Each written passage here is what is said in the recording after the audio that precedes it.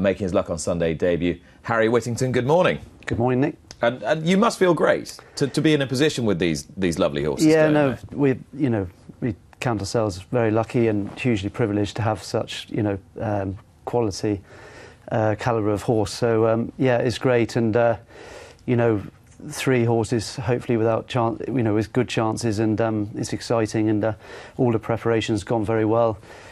Last bits and pieces of work, serious work this week, and we can't do any more now, but wrap them in cotton wool and hopefully turn up and run their races. Well, everyone talks about it being a stressful time, but I'd suggest to you that it's a lot more stressful if you've got nothing to go to Cheltenham with. Yeah, no, definitely. I mean, we've had runners there in the past, and it's it's obviously an incredibly hard place to go, it's not hugely fun if you know that you haven't got a chance. But with 3 going this year, we're just incredibly excited because all 3 do have solid chances, and I think that makes a big difference. You've now got a strong yard full of really talented horses, and it's been a pretty tough way up from where you began your training career. Just looking at your own pedigree, it was predestined for you, really, wasn't it? You couldn't really have done anything else. Just tell us a bit about growing up where you are now. Yeah, well, it was it was obviously very lucky, and the yard is where I grew up, and we were just fortunate to be able to have ponies growing up, and hunting, and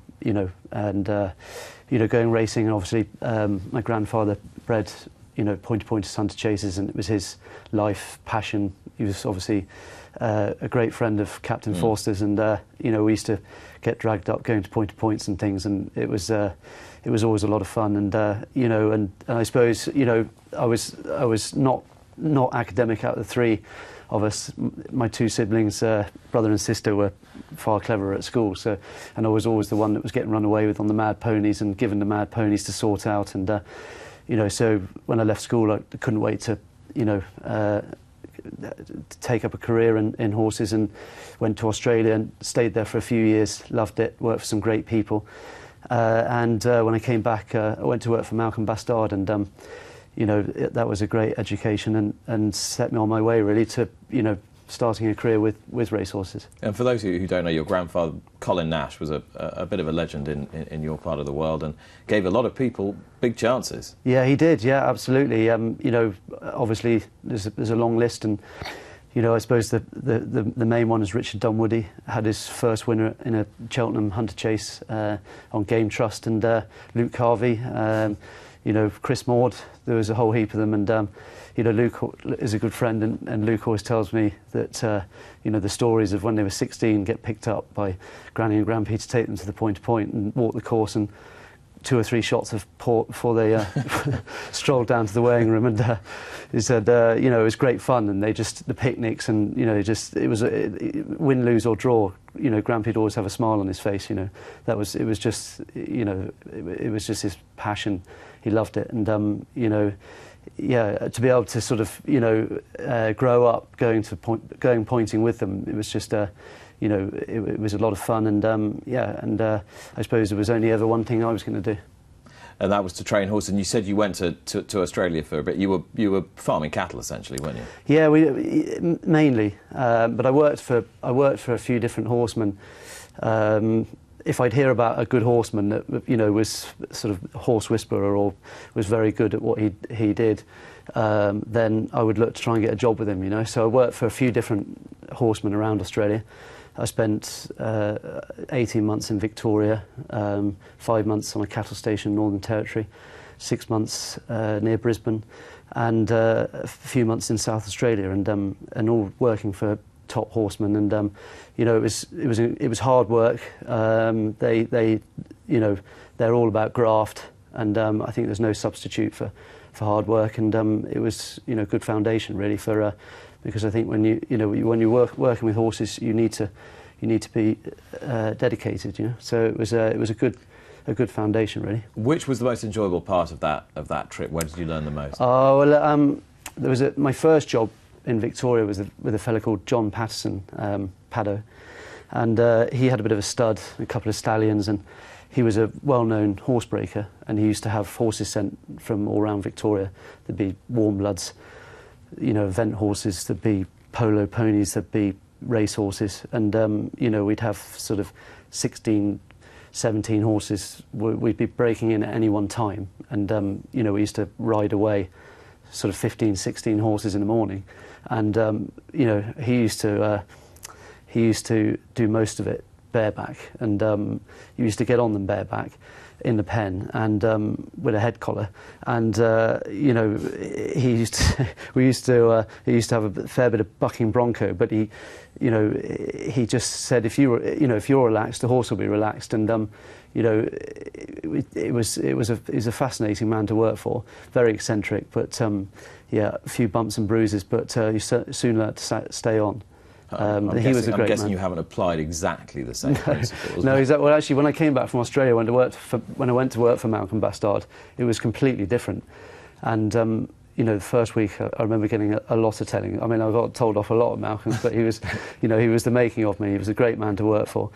And you know, in the first week, I remember I was just, you know, everything was done extremely disciplined, from, you know, the way that we're breaking in, you know, leading horses to and from the horse walker, brushing them over, using your correct hand to brush, you know, chiffneys. I mean, you know, Malcolm, his attention to detail is quite unbelievable, and you know, to work with these expensive horses, these race horses, you have to apply that kind of detail, and yeah, so it was very different when I went to work for Malcolm, and actually, you know, it's obviously important that I learned that way as well. I can't imagine you being anything other than a very diligent pupil. You strike me as a man with a great work ethic and very sensible, or is this just the image that you're now trying to portray?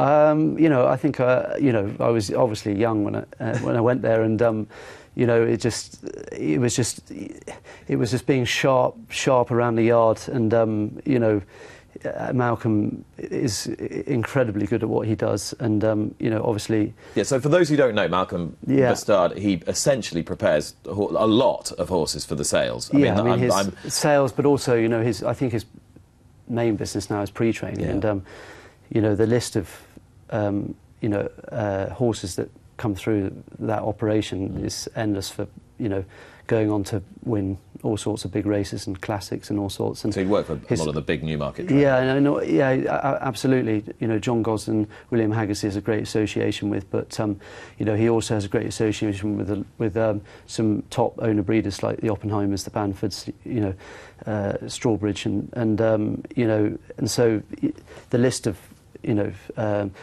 horse quality animals that are going through is endless, and you know, the job has to be done properly when you're dealing with those types of horses, and you know, the attention to detail was fantastic, and for me to work for him for 3 years, you know, it was a great foundation to be, you know, going and setting up on my own, because you know, you do if you want to, you know, do the job properly, the attention to detail is very important. You see, the thing that strikes me about you, Harry, is that you had essentially a thriving business going when you started on your own, and you had the yard filled up, you had tons of horses from Nicky Henderson, things going great, and you suddenly decide to junk it all to set up training with 5 horses. I mean, what? Yeah, that's right. You have to be mad, surely, to do that. I am mad, so that's fine. I always tell people I'm mad. You know, I suppose I would have always regretted it if I didn't try, and you know, having that association with Nicky was fantastic, and you know, you know, I did 5 years of pre-training. The last 2 years we were satellite yards, so the horses were running in races, and you know, I suppose where I got to is I'd learned as much as I thought I could learn, and I felt that I was ready to give it a go. And not only was I, you know, obviously looking after all those horses for Nicky, but I'd started doing a bit of buying and selling, and through the help of J.D. Moore, who I've built an association with, and we bought a horse called John Spirit, who you probably remember, won a Paddy Power for John Joe, almost won 2. I think he was fifth in a King George, and we bought him and sold him the Breeze Up. So I was doing a bit of buying and selling, and I felt that, you know, that if I could go to the sales and find the right types of horses, then and I have a lot of belief in what I've learned from Malcolm Bastard and Nicky Henderson, that it would hold me in good stead, and that I just had to believe and, you know, and just give it a go and see how it went. But yeah, it was looking pretty grim at the end of that first winter, and it was just really fortunate that I had a horse there all winter that I felt was definitely, you know, my make, or else it was going to be break. And you know, Dubai Kiss, I mean, you know, he had an engine, and you know, I felt that he would run well in a 1.5 mile junior bumper, and there was a race that Kid Cassidy won at Newbury in March as a 4-year-old, and I thought that would be ideal for him, and he duly won, and that sort of set me on my way, really. And what price was he? 100 to 1. I had 60 quid on him to win. That's literally all I could afford. But anyway, it was a great day. It took me about 10 days to come down off my cloud, but anyway, it was fantastic. And you know, we obviously managed to syndicate him, sell him. You know, I owned half of him, so that just brought me in a bit of income. Put in a little round gallop, and sort of just went from there, really. And then the next one that came along was Arzal, who obviously you know, was hugely important for us. Arzal and his story embodies everything that's wonderful about the sport, and everything that's very difficult about it as well, because he started to make you, and then you lost him. That must have been a pretty low moment. Yeah, it was, because, you know, obviously when he won at Aintree, you know, it was just the most unbelievable feeling, and we just couldn't really believe it. You know, it was 3 years since I started training, and you know, to win a Grade 1 at Aintree, and you know, it was just unbelievable. I had everyone there. You know, I think in the last furlong, my mum turned around to me and said to me, "Your grandfather would be so proud," and it was quite emotional. But you know, it was quite a heavy couple of nights in Liverpool. I remember that, and well, can't remember that. Yeah, so it was the biggest extreme to the lowest extreme. You know, obviously, you know, it was horrendous losing him. You know, because he'd given us so much, but unfortunately, it's part of the game. It's the hardest part of the game, but we'll always remember him, because you know, he was not only an exceptional horse, but he was a good friend. And you now have a yard named after him, don't you? We have a barn named after him, yeah, and the other barn's named after Dubai Kiss. So, so you know, hopefully, perhaps if we get a winner this week, we can rename a new one. But anyway, we'll see. But yeah, no, I think it's important to, you know, remember these horses, and you know, naming a barn after them is, you know, it seems a logical thing to do. And in their own ways, whatever these horses this week, next year, the year after do for you, those two, Dubai Kiss and Arzal, you wouldn't be where you were it not for them. No, that's absolutely right. So yeah, you know, it's just such a shame with Arzal, because he was very tricky to train early on. I mean, I went to ride him out in France, and I couldn't hold one side of him. And I thought, because he'd finished second in 2 races in the provinces, and he was far too keen and headstrong, and I thought, you know, looked like he's got an engine, but he just needs to learn to relax. And I went to ride him out, and couldn't hold one side of him. But I thought, this horse has got an engine, you know, and he wouldn't look out of place down in 7 Barrows. So Tony Holt has been very good to me, and has got horses with me, and had horses with me now since we bought Arzal, and he's been very loyal. You know, I said to Tony, you know, you need to buy this horse, and yeah, so we got him home, and he wanted to do everything, you know, 100 miles an hour. He was a young, sort of, you know, keen type that just wanted to get on with life, and you know, it was a few hairy moments at home trying to train him, keep him settled, but eventually, when he started going chasing, everything started to fall into place. And that particular race, you know, he was going a gallop, but he was just hacking along, because he was just so relaxed. And you know, although, you know, he beat some obviously very top performers that day, like Sizing John, ASO, Lamy Surge. You know, we did think outside the box in terms of missing Cheltenham and turning up at this race, whereby, you know, every single opponent had run at Cheltenham. So, you know, we won a Grade 1 by thinking outside the box. Yeah. We're not necessarily saying he was a better horse, but I think off the back of that win in the following season, I think he would have gone to do, you know, better things, or I think he would have held his own in senior company, because, you know, he was only just getting the hang of things. Such a shame, but you've got that wonderful, wonderful memory to treasure for the rest of your career, and hopefully some more memories to treasure will be created this week. When Gavin Sheehan was sitting in that seat 3 weeks ago, I think it was, he was purring about Rouge Vif. Yeah. Do you share his purr? Yeah, I do. I mean, you know, Gavin's obviously, you know, has stated that his favourite horse, and you know, it just so happens that he's the trainer's favourite horse too, because I ride him out every day. So what is it about him that you love so much? Well, it's funny because he's as quiet as a lamb in the stable. I mean, he's literally butter wouldn't melt. He's absolutely soft as anything in the stable. And when you get him on a gallop, when you get him on a race, he'll just give 110%. He's a freak. Like, so he's perfect, really. Yeah, he's quiet as a mouse when you want him to be, and then he's a lion when you want him to be. And when he gallops, he just, you know, that's him. He just and you know, he puts so much into it, and you know, he wears his heart on his sleeve, and I think hopefully you could say the same about Gavin and I, and Gavin and him are just, you know, they're a proper match, aren't they? And you know, he's obviously done nothing wrong. Form's very solid, but it's going to be very tough. It's a wide open Arkle. I think it's a very good Arkle. You know, just because it's wide open doesn't mean to say it's not, you know, a very decent Arkle. There's plenty you can make a case for, but hopefully he's one you can make a case for.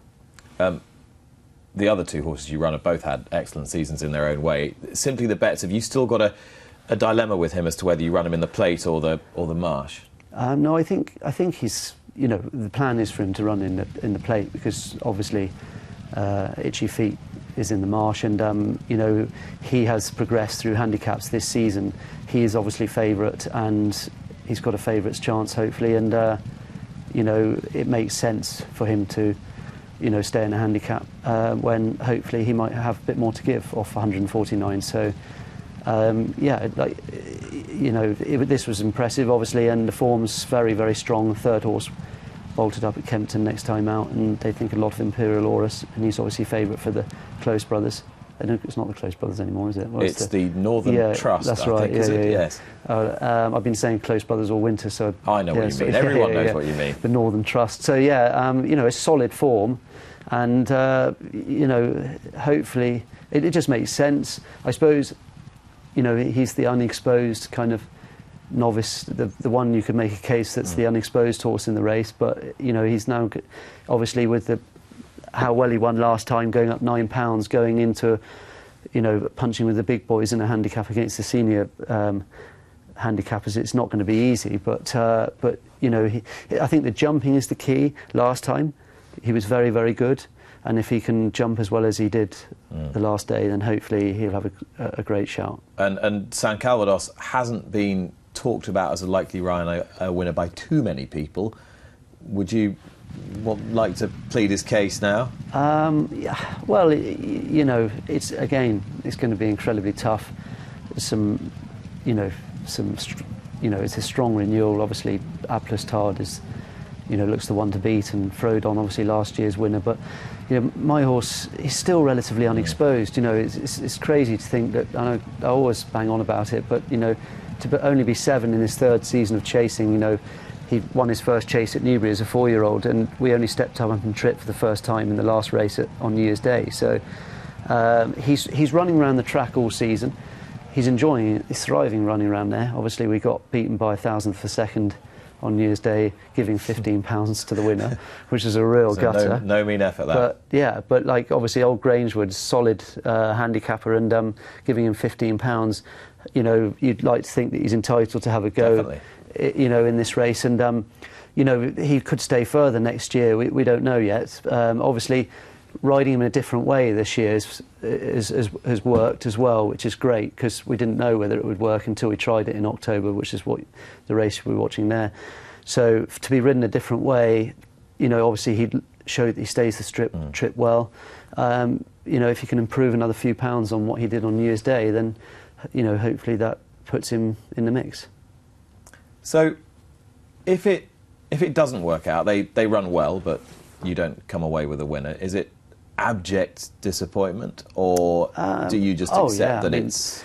Yeah, no, it's disappointment, but the disappointment fuels, you know, how you're going to work out, how you're going to come back and compete again, and you know, you do go away feeling incredibly disappointed, but you know, it is what it is, and there's always another day, and you're not defined by this occasion, this particular race, because you know there are always opportunities in racing down the line, and you know, as long as they all come back in one piece, you know, who knows, they could improve and end up winning next year or whatever it might be. So, you know, Cheltenham wasn't a great track for us until this season. We've only had one runner there finish out the first 4 this season, so it's been a huge turnaround. I think we'd only had a 3rd and a 4th before at Cheltenham in any meeting. So this year they've been, you know, we've been enjoying going there, and the horses have been thriving going around there. And you know, we've been walking away in the past thinking, how do we do it? How do we conquer? But you know, at the end of the day, when you get beaten, racing's about hard knocks. You brush yourself off, and you work out how you're going to come back and compete the next day. Subscribe to Racing TV to be notified when more Luck on Sunday videos are appearing online. And don't forget to join me for the show every Sunday morning from 9 o'clock with the best guests.